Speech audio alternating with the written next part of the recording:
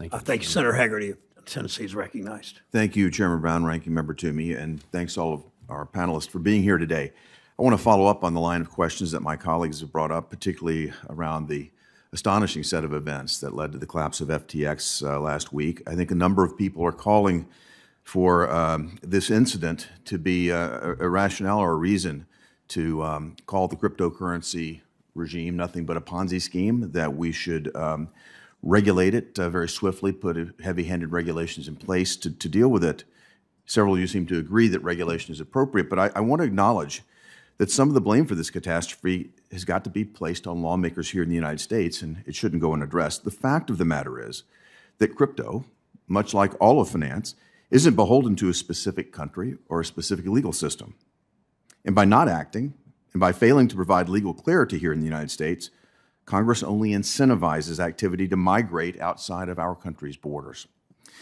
Further, it's important to recognize that whatever happened with a bad actor running a centralized exchange and defrauding customers, that had nothing to do with the technology underpinning crypto itself. We shouldn't take the wrong message from what happened last week. No amount of poorly considered knee-jerk overregulation here in the U.S. would have prevented a foreign domiciled company like FTX from doing what it did. Instead, we should focus on accelerated but thoughtful efforts to provide clear incentives for companies to domicile here under laws that would prevent the billions of dollars of losses like those just incurred by FTX's unsuspecting customers. So, Acting Comptroller Sue, I'd like to come to you. Last month, you said in a speech that you were also concerned about the lack of clarity in crypto regulation here in the United States. Do you agree that with a clear regulatory construct in America, more cryptocurrency companies would be encouraged to operate here rather than offshore, where regulatory frameworks are obviously inadequate to prevent large-scale fraud? It could. I am more concerned, though, there are some basic foundational elements of the cryptocurrency technology and the industry which are not sound currently. And so regardless of the regulation, there are some issues with, for instance, ownership is not clear. And so if you don't have clarity about what you own, then a market where property rights are unclear is a market built on sand. Those issues are outside of any kind of regulatory discussion, and those are currently, the state of the crypto industry is not mature. I think that's a factor that has to be taken into account as we kind of work through what to do next. Yeah, from my view, the maturity of our markets, though, and our regulatory system is much stronger than some of the markets where these companies are domiciled right now. And our view, if I understand all of you sharing your view that regulation is appropriate, is that an appropriate level of regulation that would give clarity and would help us deal with this would be more appropriate happening here onshore than, again, pushing this overseas. Well, at least speaking as a bank regulator, to the extent that the activity takes place in the national banking system, it has to be safe, sound, and fair. People need to understand that, and we need to make sure that we maintain that level, that standard for the activity. Agreed, and look forward to continue working with you toward that end. Vice Chairman Barr, can I turn to you for a moment, please?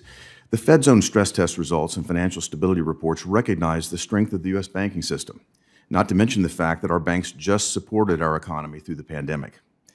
And yet it seems that you're planning to layer yet more costly reforms on our banking system just as the U.S. navigates a recession and as the Fed fights the highest inflation that we've seen in generations.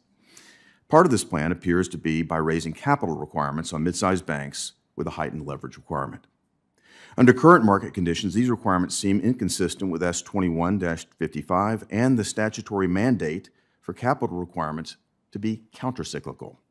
So my question for you, Vice Chairman Barr, why is the Fed reversing course now and considering punitive new leverage and capital requirements for regional banks that could impede their ability to support the economy? Wouldn't you agree that raising capital requirements now is not countercyclical?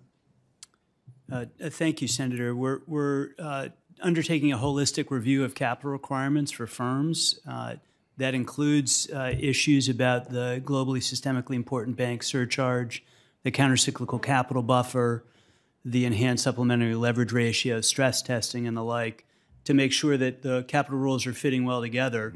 We're not trying to design a capital system for tomorrow morning. We're trying to think about what the capital rules should be over the cycle. So that involves, if we change the rules, undergoing a proposal and then a final rule and then an implementation period. And just for clarity, I'm running out of time. I just want to ask this and make it clear. Would increasing capital requirements right now in the environment that we're in, amidst a recession, be pro-cyclical or counter-cyclical? Well, Senator, in technical terms, there's not a recession right now. We are in a slower period of economic growth.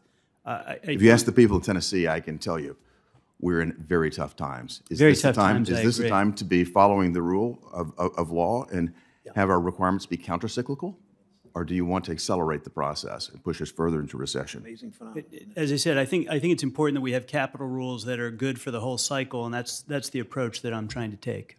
Well, I certainly hope that you will take strong note of the fact that I'm concerned about any move that might be pro-cyclical in a situation that we're heading into a recession, which I believe we are. Thank you. Thank you, Mr. Chairman. Thank you.